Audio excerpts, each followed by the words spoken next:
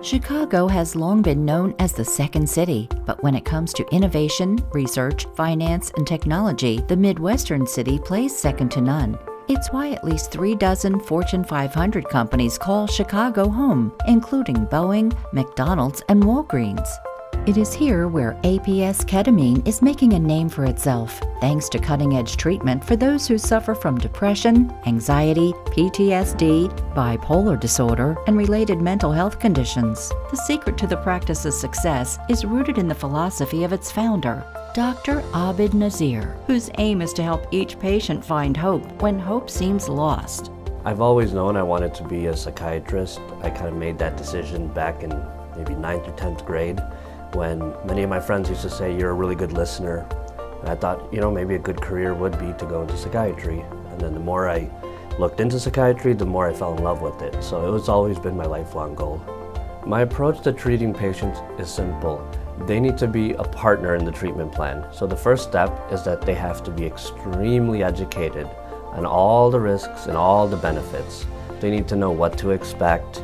They need to know even some of the science behind what I'm doing and why I'm doing it. Also, there has to be a lot of support. So our staff here knows every patient, every patient's family members. We check in on them regularly. When they come to the office, they have to feel extremely welcome and comfortable here. Dr. Nazir and his team understand that the best outcomes occur when there is an open, transparent dialogue between the provider and patient. APS Ketamine Care builds upon this foundation by taking a team approach, so their goals are the same as those they serve. I feel we have a really important role in the community, being the first psychiatric ketamine infusion clinic in the state, in the city. It's a responsibility on us to educate.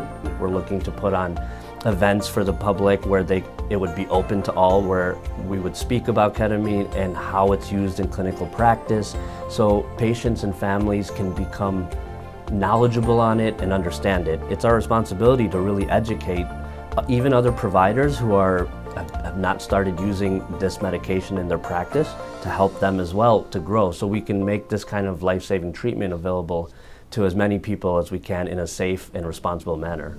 With experience treating veterans suffering from PTSD at the Overton Brooks VA Medical Center in Louisiana, Dr. Nazir has worked on some of the most complex psychiatric cases. Today, Dr. Nazir knows that old, traditional methods are no longer effective to meeting patients' modern needs. Advancements in the field of psychiatry are allowing specialists like Dr. Nazir to close that gap so he can better treat complex cases and best meet modern needs. For Dr. Nazir, these days, that means embracing ketamine infusion therapy. I've been researching new methods of treating depression for a long time. There was frustration and, I guess, a lack of response from traditional methods. Ketamine was first synthesized back in the 1960s, actually as an anesthetic. It's a really safely used anesthetic.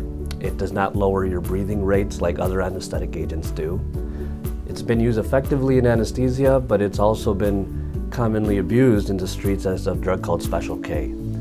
It has had many uses over the years, but we've determined that it can be very beneficial at very low dosages to help depression and anxiety. Although it's a new form of treatment, APS Ketamine has established itself as one of the foremost experts in the country for ketamine infusion therapy. They are the first psychiatric practice in the Midwest to offer ketamine as a treatment option for those with a mental illness.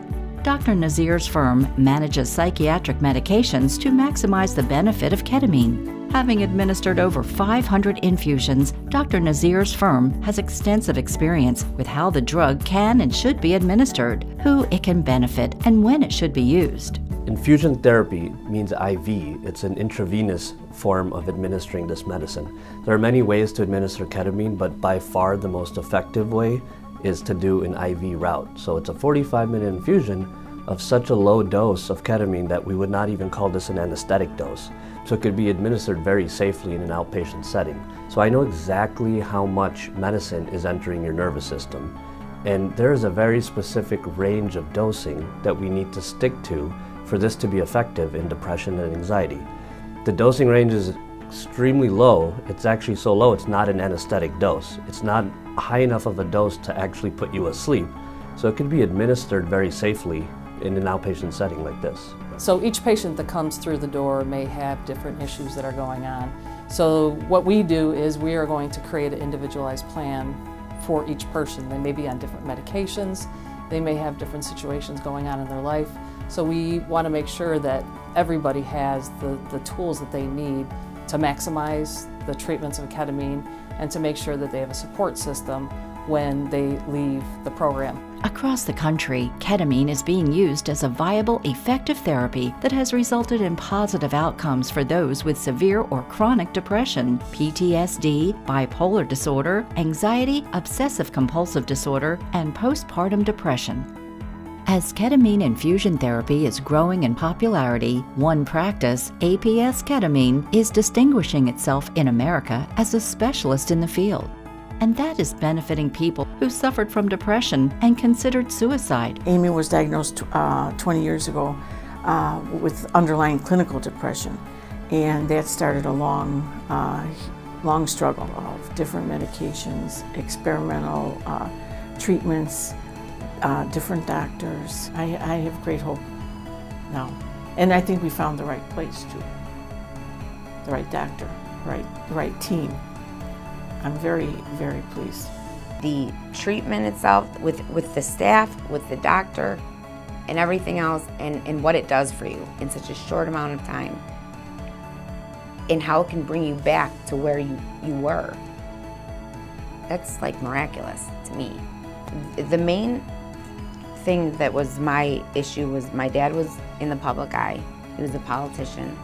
You know, he was a state's attorney for so many years, always in the paper, and then he went on to be Attorney General for 2 terms. I didn't want people to know who my dad was. I wanted just to be Amy Ryan. I wanted to prove that I could do things on my own.